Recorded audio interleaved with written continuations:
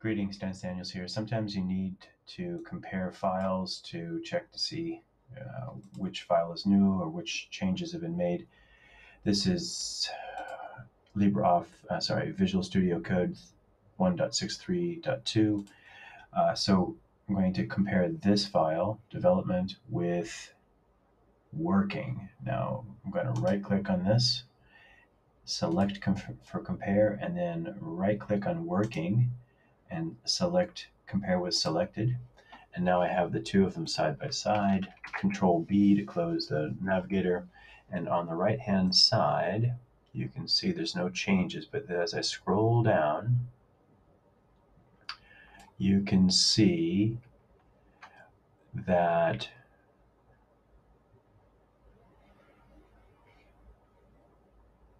I've got a change here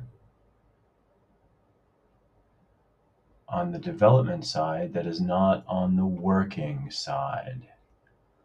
In fact, you can see I've got some changes here and I got some changes here. So what I can do, this is the working, and this is development. So I'm going to go ahead and change those. And you'll see that they, when I make the changes, the differences disappear.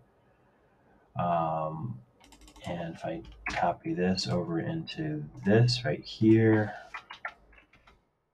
it's not going to work because I need to actually add a new line.